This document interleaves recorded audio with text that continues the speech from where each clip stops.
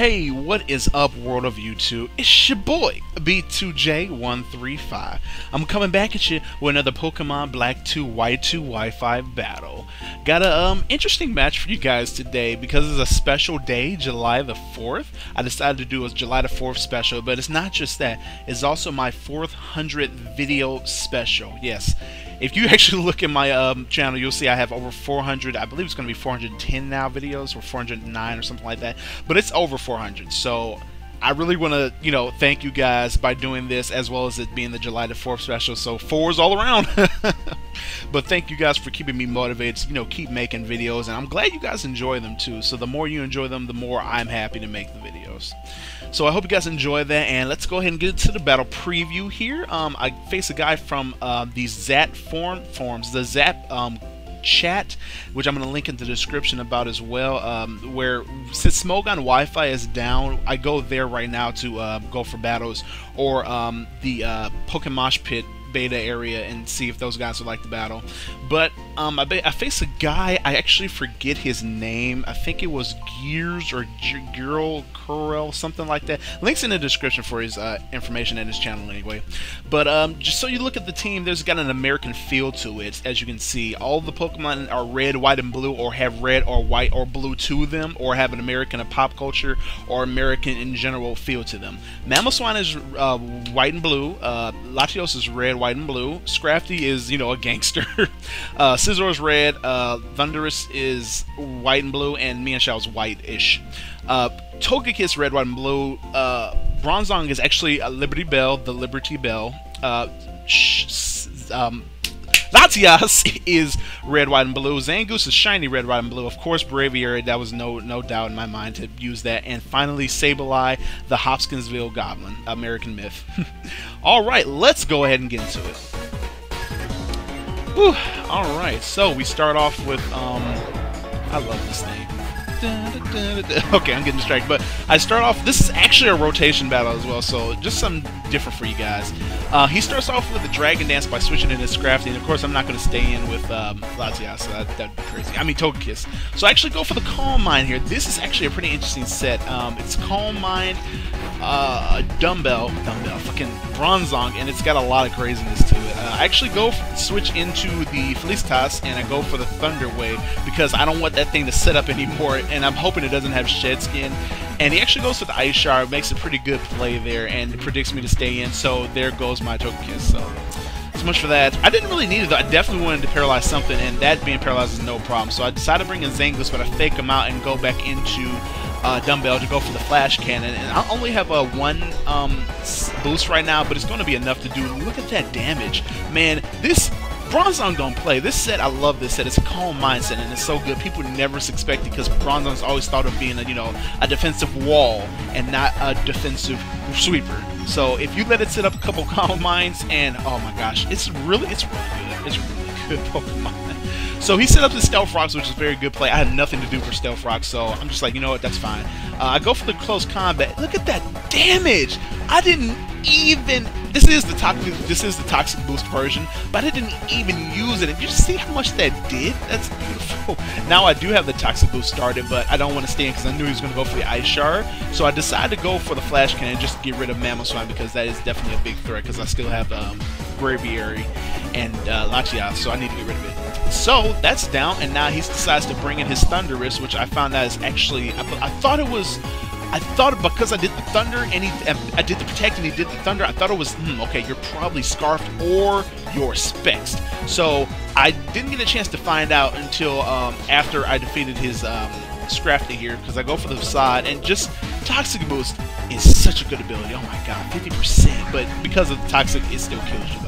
And I knew he was going to go for the Fake House, so I decided to switch over into Latias so he can take that, but I didn't want Bronzong to take it, and if Flinch, that's okay, as long as I could keep Latias available, it's fine. So I decided to go back into Bronzong. I kind of predicted him to do something, probably switch, but he actually went for the U-turn, which is a pretty good play, and it also confirms that he's not reckless, he is the Regenerator. So he goes into Scizor. I'm like, ooh, shit, that's not good. What am I going to do? Scizor, okay, I can probably, you know what? I'm going to switch over into, not Braviary, what's it called? Zangoose here and just go for the close combat and see how much that does. Look at that power! Look at that! It's so strong. I am using Zangoose from now on. It's so powerful. I could have stayed in and probably went for the quick attack and killed it, but I didn't want to. So, oh wait, no, actually I couldn't stay in because I was going to die. But if I did, I probably would have stayed in and did that, because I think I am faster than the Scizor. But Braviary comes in now, and he goes for the Bullet Punch. He thought I was going to stay in on Braviary. I'm like, no, I'm not insane. So I go for the Flash Cannon here. So that was actually a bad play on his end. No, why do you think I'm going to stay on a Braviary? Choice Scarf, even though it is Choice Scarf. No, I'm not going to do that. So he goes for that, and it takes take him out. Now he brings back in his Mia Shao, confirming that it does have regeneration, but he switches into his Thundurus here, and it goes for Thunder again. I'm like, you definitely gotta be either you're probably Specs. I'm betting you're Specs, so I think he's Specs. So I decided to go ahead and switch into Latias here as I go for the Dragon Pulse. I was thinking about setting up too, because this is actually a sub-calm mindset, but I was like, you know what, I think I have enough speed to deal with whatever he does. But he did the high jump kick, and it did so much damage. I was like, wow, that power, but it still had, you know, the not very effectiveness to it. But now I go for the Dragon Pulse here as he switches in and goes for the Thunder from his Thundurus, and I was like, okay, I can live this, I can live this. And I do live it because he is Life Orb. He reveals that he is Life Orb, so I was like, okay, I can deal with this properly. But now that I'm paralyzed, it's not going to be as good, so I'm like, you know what? America! Fuck yeah! Oh, I didn't get the chance to be a cool American! No! So I was going to bring in Murica to destroy it, but yeah, Brave, I shouldn't have. I thought he would switch out, honestly, but I still take it out. So yeah, America!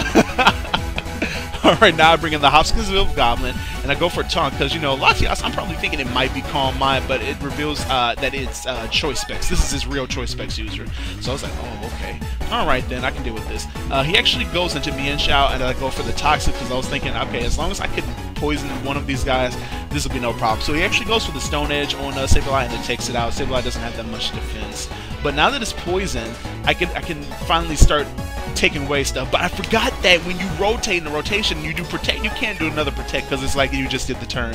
So I actually forgot about that, and he forgot about that. He's like, oh, I could have whiffed the high jump kick, because he predicted me to Protect and go through the high. You know, when you miss a high jump kick, you lose your life. You lose all your, like, half your health. So yeah, good play on my end, and I finally take out here, and now I'm gonna switch into Latias here to take the serve, and I was going for the Dragon Pulse to do a lot of damage, but got paralyzed. So hey, what can you do?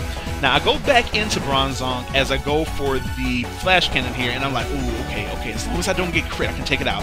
And look how much that does. It does a perfect half, well, just about almost perfect half amount. But I'm like, okay, I cannot get crit. I don't want anything crazy to happen. So let me just make sure I have enough HP to deal with this monster. So I was like, okay, I can do this. Flash Cannon. Yeah! Oh! That's good. He's still alive? That's basically, I was like, are you serious? Get out of here. Please don't crit. Please don't crit. No! That's exactly how I was felt through the whole battle. I'm like, please do not crit me. Oh, for the love of God. No crits. And that was like actually a critless battle, which is actually very, very, very rare to see. No crits in a battle. So, yeah, good game. Can kill. I'll link your name in the description. Sorry, I forgot your name. But yeah, good game, dude. And happy 4th of July, everybody. Yeah, woo! We made it through another year. And now we got.